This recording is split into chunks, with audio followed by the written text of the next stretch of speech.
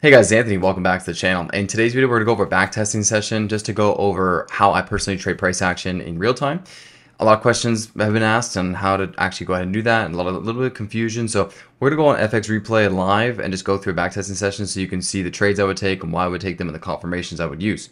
If you're new here, I personally trade futures. I've been trading for 4 years now, and I trade NASDAQ and ES, which is the S&P 500 and the NASDAQ in the futures. And it's taken me just over 2 years to become consistently profitable. Lots of trial and error, lots of lessons learned, and lots of pain. But over time, I became more consistent, and I believe that you will as well if you're not ready.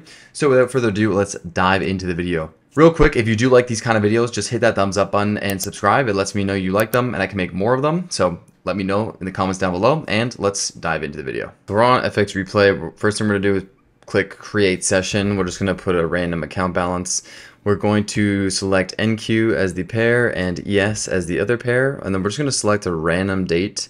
We'll start off with, let's say, March. We'll just go to like March 4th. Make sure we start at 9 a.m. I personally trade usually like 10 a.m. Eastern to about 1 p.m. That's when most of my trade entries are, but I can take trades throughout the day. I just give myself a maximum of 2 entries a day. It all depends on how the AM session goes. So we're just going to reset chart view. And what I like to do is first I'll make sure that we get rid of all the drawings. And I like to have ES and NASDAQ highlighted. So we have 3 things right now. So we have, this was NASDAQ, NASDAQ, and NASDAQ. So we have the NASDAQ on the 4 hour. In the middle is NASDAQ on the 5 minute. And then the left, we're going to make NASDAQ on the 1 minute. So we're just going to move ahead to about 10 a.m.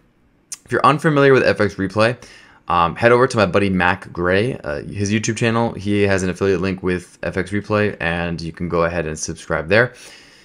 It's just basically the best possible software you can use to backtest because of the live data you can collect compared to TradingView. Like you can't go back nearly as far on TradingView, but on FX Replay you can go as far back as you want, and then do a whole bunch of features. But Mac has a video on all that stuff, so you can go ahead and check that out there. And we're just going to start backtesting. So I changed the color of my candles, as you can see, just to remove emotions. And I like to wait until 10 a.m. And at 10 a.m., I'll go ahead and look at the 4 hour, the 1 hour, and I'll see which index is stronger between a NASDAQ or ES. If NASDAQ is stronger, then I'm going to be looking for long setups on NASDAQ. And I'm not going to look for longs on ES. I'm only going to take the setup on NASDAQ if it presents, and then vice versa. So let's say on a certain day NASDAQ's weaker, then and I like the price action for shorts, then I'm going to short NASDAQ. But what I won't do is, let's say we have bullish market structure on ES and NASDAQ, so we're moving up, but ES is weaker, it's not moving up as much. I'm not going to look for a short on ES, if that makes sense. I'm only trying to see which one's stronger, so I can take the long if it's stronger on the upside, or if it's stronger to the downside, as in weaker, then I'm going to look for the shorts if the market structure also suggests that it's weaker. Now, moving on, once we have discovered that, so you can see on the 4 hour that we are very bullish on the NASDAQ, right? So we're just seeking higher. So we have to expect that we should continue to seek higher. So what we can do is we can go over to ES and just look at ES in the 4 hour and see if it looks weaker. Right now, ES actually looks stronger in the 4 hour. So we could look for longs on ES today. For this day, Monday, March 4th. The second thing we have to do is we have to pull up the news. For news, I go to Forex Factory and I see Monday, March 4th. I see that there is nothing I need to be careful of for news. So we are good there. And then I'm going to go ahead and just fast forward about 1 minute at a time. What I can see right now is that we have a bullish market structure. We could retrace into this 4 hour fair value gap before continuing higher on ES or NQ, but I'm going to mark out the most likely areas of liquidity. And this means that I'm just putting out targets of where we're likely to go. So we're likely to go take out the highs above because we are bullish. And when we're bullish, we're likely to go and make higher highs. So I put one on ES there. And then on NQ, I'm going to put one on NQ. But NQ does look a little weaker. Not as good for long. All right, now that that's good, we're going to fast forward 1 minute. And we're going to see if we can get a long. So let me take a look at ES now. Whoops. Let's take a look at ES now at 10 o'clock. Yeah, ES much stronger. So all I'm going to do is I'm going to mark out some fair value gaps on the 5-minute that we could come back into and trade out of. That's good there. All right, so I'm probably gonna watch. I'm gonna watch ES today on this day. So we're gonna have ES here on the 4-hour, good. ES and then ES on the 1-minute. So now we're all set up. Looks good. We're gonna take a look at the 15-minute to see if we're potentially coming into a fair value gap. Okay, so we are still leaning a little bit bearish, but I will mark out this fair value gap here on the 15 in case we retrace into it on the 5-minute. Perfect. 15-minute liquidity. Equal highs are here, so we're likely to go take out first target being this 51.41, but it's very close, right? So we're not going to really get a trade entry off that. And then here is the 1-minute chart. All right, so yeah, that's most likely the next target up there. Let's go ahead and fast forward, see if we can get a setup.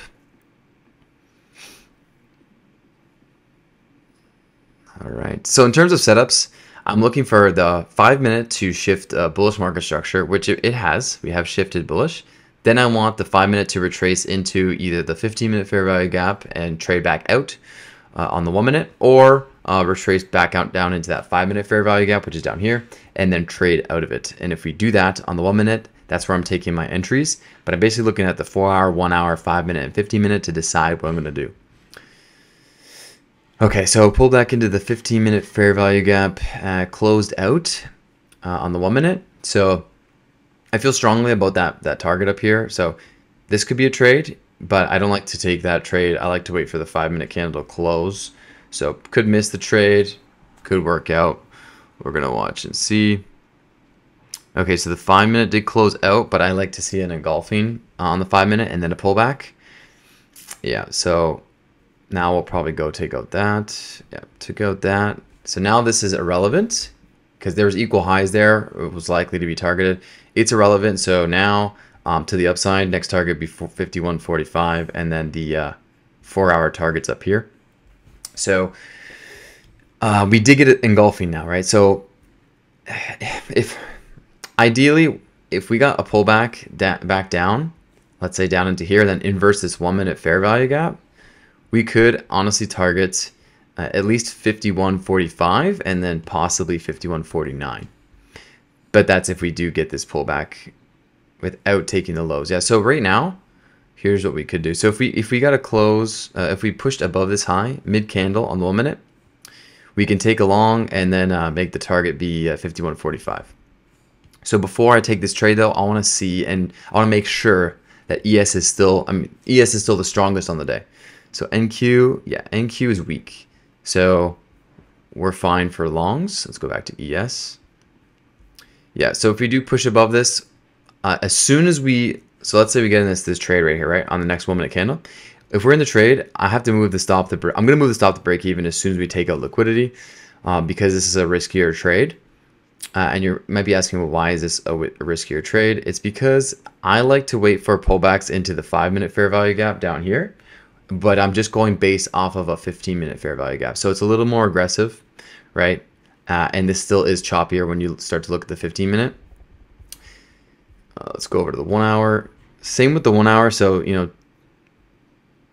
I do like the engulfing close. We could take it out, could not. But anyways, basic game plan is if we do push above this high, I'm going to move the stop to break even. That's all you need to know. All right, so let's go back to the 5-minute chart on ES.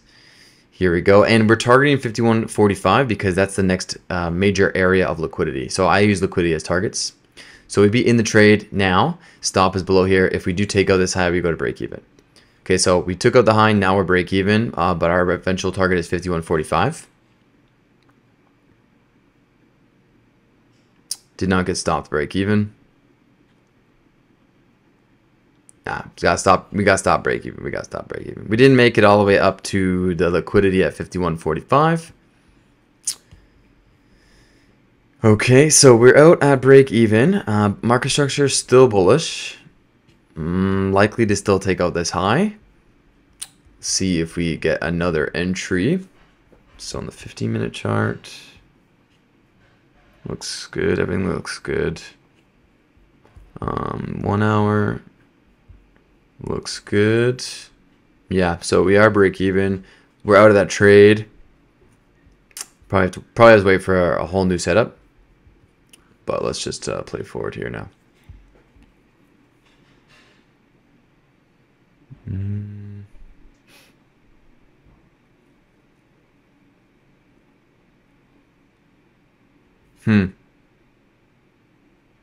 Now, I'm not going to take this trade, but I would assume that we would take out this high now, and the reason being is because we double bottomed and then inversed the 1 minute fair value gap. That shows strength, and ES is a stronger index, so it's likely to go up there, but it's not a trade I would take. Okay, so it went for the equal lows before going up, and that's why we don't take those trades. All right, so let's see. Let me make sure again that ES is still stronger. Okay, so NQ is pushing up here. Let's take a look at NQ on the 1 minute.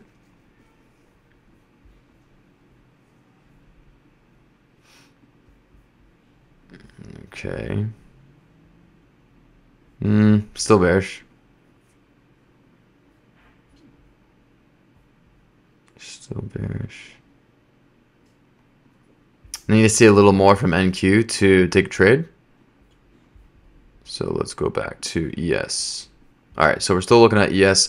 We still want to see 51.45 get taken out, but we want to see if we can get an entry model. So we're going to go one at a time here.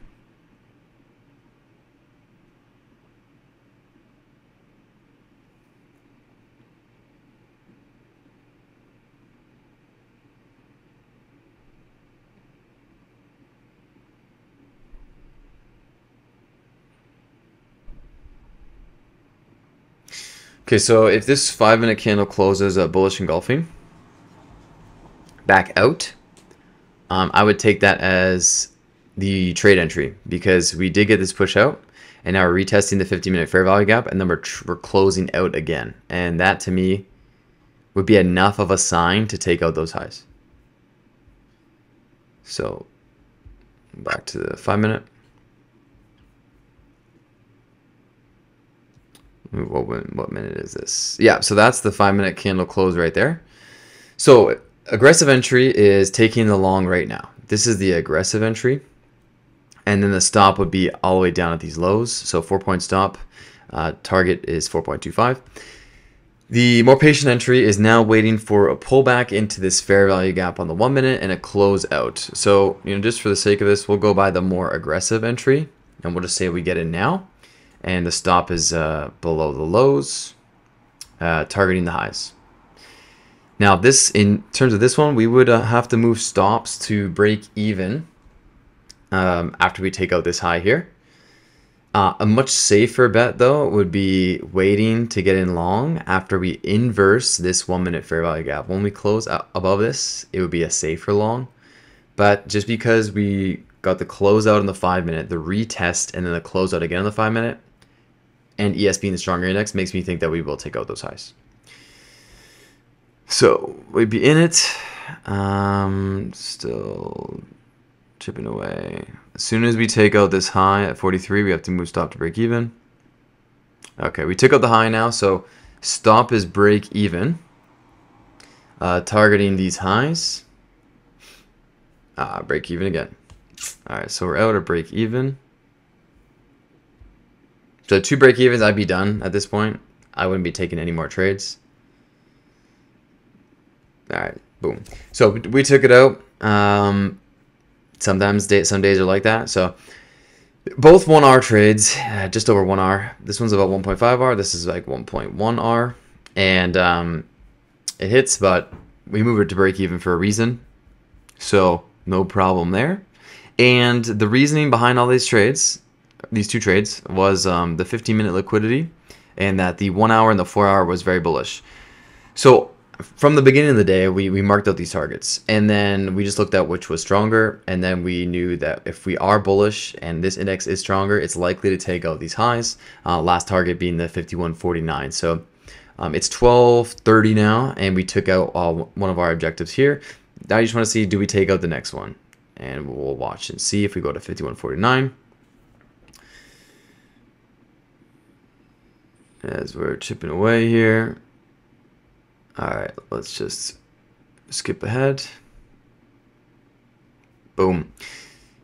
We take out both objectives. There was a lot of lessons in this one day. So just to go back over this entire day, from the start, what did we do? We looked at the higher time frame, the 4 hour, the 1 hour on ES and NASDAQ, and we determined areas of liquidity on the upside for targets because we were very bullish, right? 4 hour, 1 hour is very bullish. So we have to assume on this given day, if the lower time frames start to shift to bullish, then our targets are the higher time frame highs because market structure makes higher highs and higher lows. That's the most important part. So once we did that, then we looked at ES and we looked at NASDAQ and we said, okay, which one's reacting stronger to the upside, which makes it easier for us to get in a long and have a higher probability of actually taking out those highs. Because if one's weaker and one's stronger, and you get on the weaker one, the stronger one can take out the high, and then the other one can reject the high or double top and then come back down on you, right? So that's the second thing that's very important. Identify which is stronger on the upside if you're looking for longs. Then the third thing is to wait for 10 a.m. After 10 a.m., look at the market structure on the lower time frame, like the 5 minute and the 15 minute. If they're bullish, then we look on the 1 minute and we watch for a retracement into specific areas, let's say on the 5 minute or the 15 minute, like 5 minute fair value gaps or 15 minute fair value gaps. And we watch for a close back out of those fair value gaps, indicating that we want to continue to the upside on the stronger index. And then we enter in a long based on, let's say, a 1 minute bullish engulfing after we've had this retest. And only if we can get a good risk reward ratio, we put in the stop loss below the most recent 1 minute swing low. And we target those 1 hour or 15 minute liquidities or 4 hour liquidities. And then, we basically move stops to break even after like a 5 minute high has been taken out or some sort of liquidity has been taken out. We move to break even because what can happen is if price doesn't want to be external, like taking out some important 1 hour or 4 hour swing highs, and it's a choppy day, then it can be very internal. And when it's very internal, it just takes out like a 5 minute swing high or a 1 minute swing high, and then comes back down and takes out like a 5 minute swing low, 1 minute swing low, all while respecting the higher time frame, bullish uptrend. But it can do that where it takes out liquidity. So you can get stopped out plenty of times. Like as an example, those 2 trades I took, easily could have just taken out the high, the first high, then I moved the stop to break even, and then it could have taken out the low and stopped me out twice. The first trade did that, second one actually hit the target. So now you can see why it's important to move to break even after certain liquidity has been taken out. But that's a top down analysis of exactly how I would I backtest. I count it as forward testing because this is the true way to backtest. You're just going through, you're setting a game plan, you're looking at the full top-down analysis. You're saying, okay, if we do X, then I'm going to take this entry on Y and target Z, right? And then as it's playing out, you take the trade and you write down why you're moving to stop to break even when you do, things of that nature. And that's more forward testing. So that's all done with. You can see, everything we mapped out came to fruition. We just got stopped out at break even to protect ourselves. That's exactly how I personally backtest, and I call it forward testing because I'm just making assumptions. I'm taking trades without seeing the future price. I'm laying everything out, and this is trading price action only. And this is actually what makes people profitable. So if you just focus on price action, and if you just do a bunch of backtesting, gather 1 year or 2 years of data, and you take pictures of all your trades and then study why you took the entry, and then see if it was a win or a loss, and then study why was it a loss, and you learn all these things over the next few years, you can be profitable far sooner than anyone else. Hit that thumbs up button if you appreciate it. Subscribe for more videos just like this. Thanks so much for watching, and I'll see you in the next video.